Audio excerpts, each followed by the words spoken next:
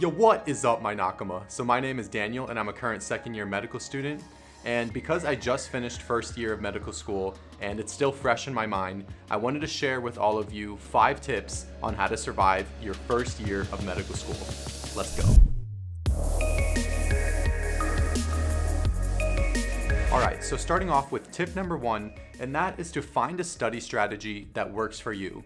Now obviously when you're going to be entering medical school, you're going to be somewhat nervous and you might feel overwhelmed because you feel like you might have to approach medical school with a completely brand new study strategy that you're not used to at all. But I'd recommend first trying out what you used in undergrad in the first month of medical school, because to be honest, you got into medical school for a reason, and whatever study strategies you were doing got you into medical school in the first place, and you managed to pass your exams well enough anyways. So I'd recommend trying the study strategies that you used in undergrad during the first couple months of medical school and see if they work for you.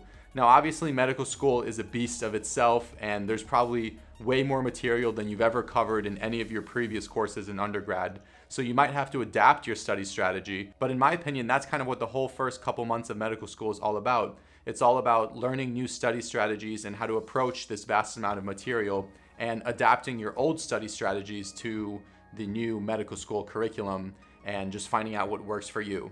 So yeah, that's pretty much my first tip, is to find the best study strategies that are individualized and work for yourself. Okay, so tip number 2 is along the same lines of choosing a new study strategy, and it's about choosing and optimizing the vast amount of resources that are available to you as a medical student. So our school, for example, offers us a ton of free subscriptions to certain resources like Pathoma, Sketchy, First Aid, USMLE RX, and then there's other ones that you can pay for like Boards and Beyond, Amboss, Firecracker. The list just goes on, and just reading this list out loud, it kind of gets me overwhelmed too, because there's so many different resources and it's kind of hard to learn all about them and to actually use all of them. So here's what I'd recommend. During the first month or the first couple months of medical school, try out a few of the resources that seem appealing to you, and if you pass your in-house exams and do as well as you thought you would do, then stick with those resources. And don't try and pile on and add more and more resources. Basically just choose a few dedicated resources and stick through those during your preclinical years. So for example, I mainly just use like Boards and Beyond and Anki. Those are like my 2 strongholds, my saviors of medical school. And those are the 2 that I basically do almost every single day. At least I do Anki every single day, and Boards and Beyond I do when I have lectures as I watch them concurrently. But basically just choose a couple resources and stick to those resources. And you'll find that this way you're not overloaded with so many different resources, because honestly most of them are kind of redundant and they say the same information over and over again. So rather than listening or reading the same thing over and over again, just choose 2 resources at least that cover a certain subject and stick to those. So for example, let's say that you wanted to try out Anki because you had no idea what Anki is, but you hear a bunch of medical students and a bunch of YouTubers, including myself, always talk about it. So what I recommend is, like, if you have an exam after your first 3 weeks in medical school, try out Anki for those 3 weeks, be consistent with it and actually do it right. And if you score well in your exam, then continue using Anki because it was effective and it works for you.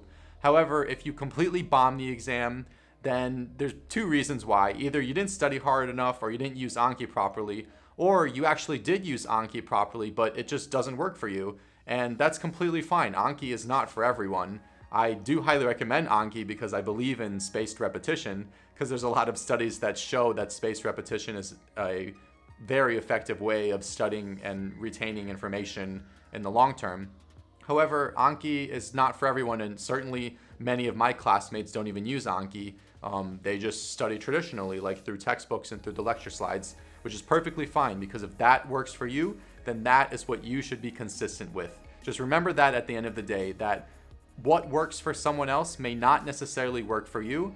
So that's why you should spend the first couple of months as an experimental phase, trying out new study strategies, testing out new resources, and ultimately choosing ones that work for you. Okay, so tip number 3 I think is super important, and it's to not forget who you are. And what I mean by this is that when you applied to medical school, you probably had like a bunch of hobbies and interests that you talked about and that you're really passionate about. And what I find happens to some people is that they get so overwhelmed with the medical school curriculum that they just focus on studying all day, and they kind of lose sight of all the hobbies and previous passions that brought them into medical school in the first place. So I'd highly recommend just devoting some time each week or even each day to these hobbies that you love. So like whether it's photography or fitness and exercise or dance or artwork, just try and make some time throughout the day to actually do those activities. Because you're always gonna have new things to learn every day. And even if you're caught up with one day, there's always material to learn in the future. But your hobbies and stuff, it kind of gets you through the day, and it's just a fun thing to do, and it's a nice way to relax if you enjoy those hobbies that you do. And I would definitely make time, hang out with friends, try out new recipes, learn to cook. Basically, just do things that aren't always medically related. Because personally, I don't really want medicine to be like the singular thing that defines me. Although I am very passionate about this career path, I obviously have other interests that I enjoy doing, like making YouTube videos and being creative in my videography and stuff. So yeah, just don't lose sight of who you are and try not to let your medical school studies consume you. Okay, so tip number 4 is also something super important, and it's about time management and balancing your play and your work. So you're gonna have a lot of work in medical school, and I'm not even gonna lie about it. Like during the first few months of medical school, I was very overwhelmed with the amount of material that was being presented to us on a day-to-day basis. And sometimes I would wake up at 8 a.m. and stop studying at midnight. So just a full day of just nonstop studying. And that was partly due to my own anxiety and nervousness of going into medical school. And it was also because I didn't really have an optimal study strategy, and I was just using way too many resources at once. But as I kind of went along medical school and I adapted to the curriculum and I got used to the material that was being covered, I learned how to optimize my study strategies, and I learned how to spend less time studying and more time actually like learning the material at a quicker pace.